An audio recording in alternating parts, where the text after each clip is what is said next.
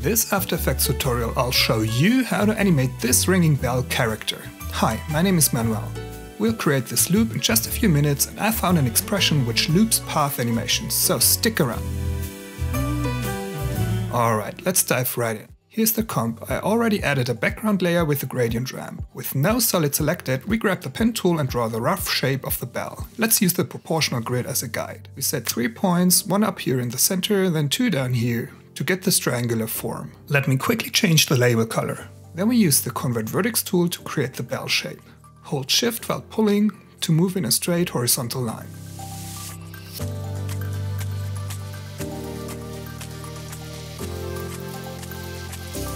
And let's shrink these 2 outer handles down. By pressing V, we switch back to the selection tool. Let's actually fill the form and set the stroke width to 0.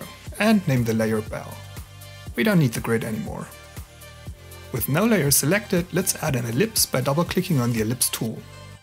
We open the ellipse path property, release the constraint proportions chain and set the size to 200 by 200 pixels. Let's name it head and move it up.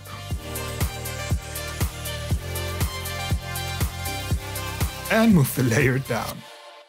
Time to make it look nice. Starting at the top, no stroke for the head, and let's choose a gradient fill. We start with a pink-orange and end up with purple. Make sure you choose the selection tool to adjust the start and end points of the gradient. Let's add a layer style by right-clicking on the layer, go to Layer Styles and choose Inner Shadow. We open the property and set the color to white. We need to set the blend mode to normal to actually see it. Opacity 75%, the angle around 160 degrees, distance 25, size around 10, noise around 60%. That's all up to your personal taste, of course. Same with the bell shape, no stroke, linear gradient ramp fill. I stick to the colors we used before and adjust the start and end point.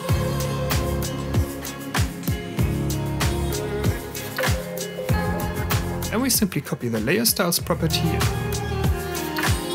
paste it to the bell layer. We open the Inner Shadow property and change the angle slightly to around 200 degrees.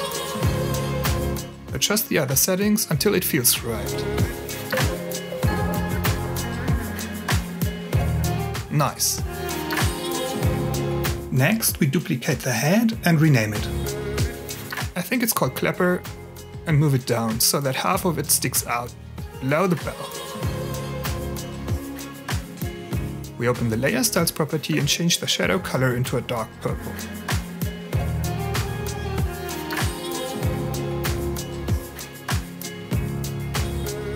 And set the angle to around 350 degrees. And we should darken the fill gradient colors a little bit as there ain't much light down there.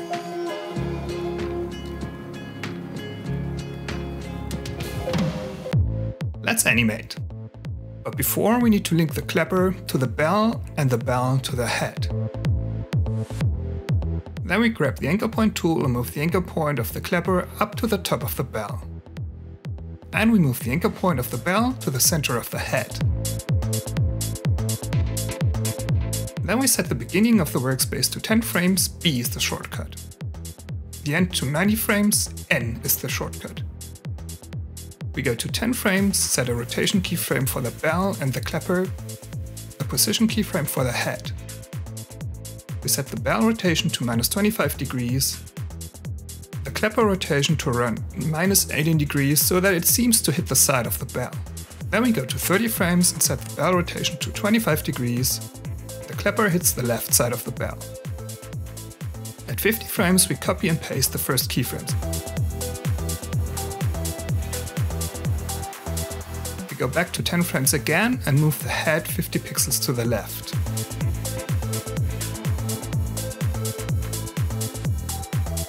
Then we go to 30 frames and move it double the amount to the right. Because we need to go back to the center first, then move on to the right. Then copy and paste the first keyframe. To actually loop it, we hold Option and click on the stopwatch here to open the expression field. And add LoopOut, parenthesis, semicolon. And repeat that for the other two properties. When it's dark for you to see, you'll be close to me. Then we select all keyframes and open the graph editor. Make sure the snap icon is activated and edit speed graph is selected. And slow down the start and the end of the animations. Say my name in the dark.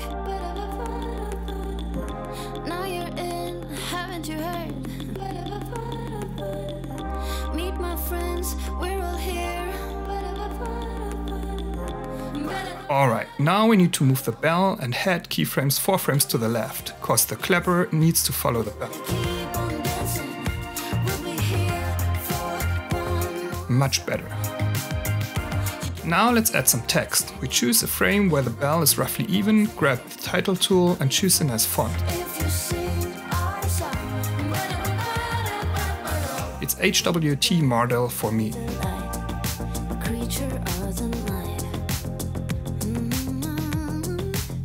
Let's position it somewhere in the lower half of the bell.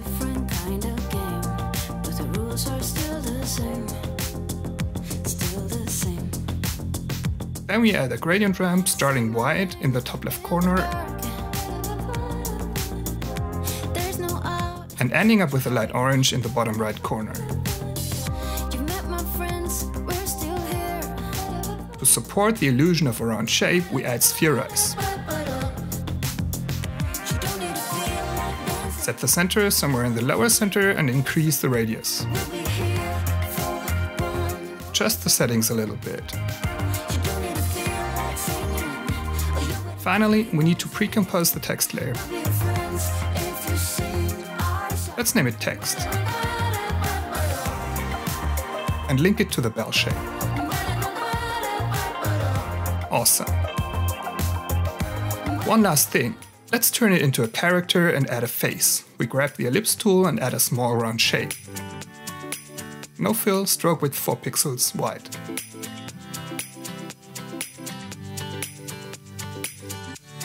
We duplicate the ellipse shape, position the two shapes in the center. And with the layer selected, we grab the pen tool and draw a mouth below.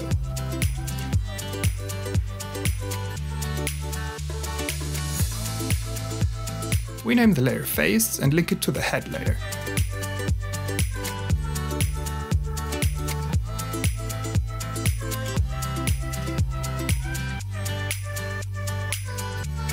Then press U to see all keyframes.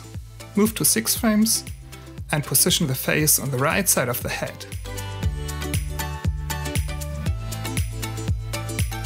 Then set a position keyframe. Move to 26 frames and move it to the left. At 46 frames, we copy and paste the first keyframe again. We add the LoopOut expression and use the graph editor and smooth the animation.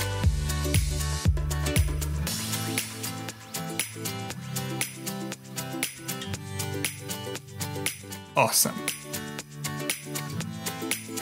With no layer selected, let's quickly draw an arm using the pen tool. It consists of 3 points. Name the new layer Arms. Duplicate the shape. Move the path to the right to use it as the second arm. And of course, link it to the bell layer.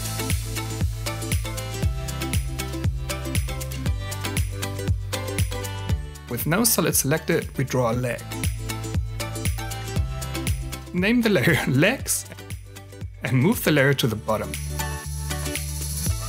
Then, guess what? Duplicate the shape and place it next to it.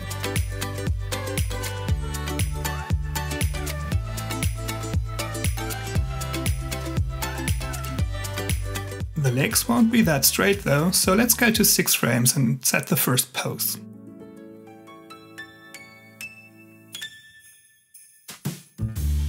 Don't forget to set 2 path keyframes. Actually, at 6 frames. Then we go to 26 frames and adjust the two paths. The bottom points stay at the same position, we just move the knees and the hips. Then at 46 frames we copy and paste the first keyframes again. Of course, we adjust the speed curves.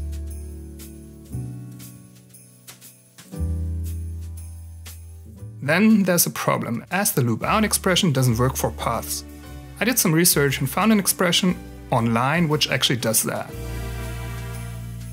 I've put it in the description below and the link where I found it. So we copy and paste the expression into the expression fields. The first one,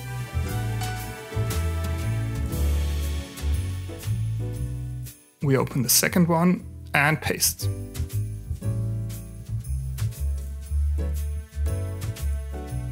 And here we go, Christmas magic.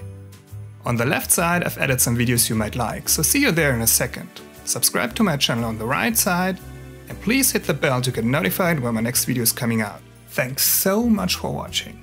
See you in the next video. Bye!